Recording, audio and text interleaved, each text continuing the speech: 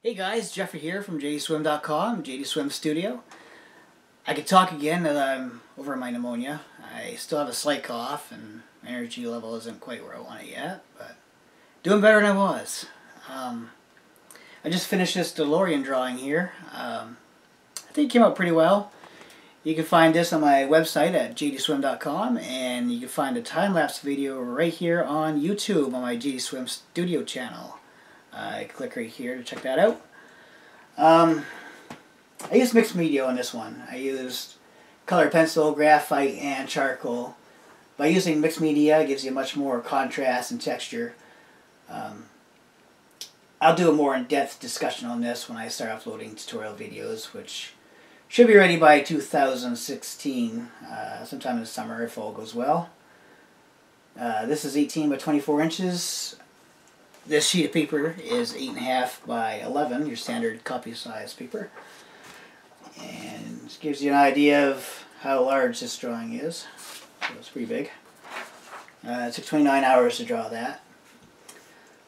I actually used to have one of these cars. I had to sell it many years ago. It wasn't really my first choice, but I might do a talk on that at some point. And I actually might do a talk about my equipment in my studio area as well. Right now it's not so much a studio as it is a corner of my bedroom. Pan you over here. Alright, this is that's my bed.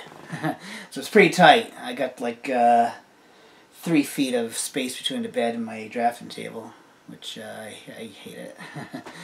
I used to have a larger space to do my artwork, but I had to downsize. Times are tough. So these art lessons, the first set that I'm doing will be called Series 1, which will be free to all my viewers. You can find it right here on my JDSwimm Studio channel. Series 1 will have a broad range from drawing basic shapes, shading, blending, to realistic drawing, like my DeLorean here. We won't be drawing cars, we'll be drawing a series of houses. And I'll do this in steps over several videos, each one progressing from the previous video, which I'll discuss it when I do the intro.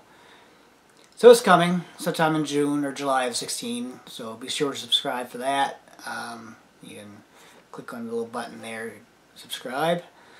I already have a few time-lapse videos on there, so you can check that out, so be sure to do that. So subscribe, links are in the description, and thanks for watching.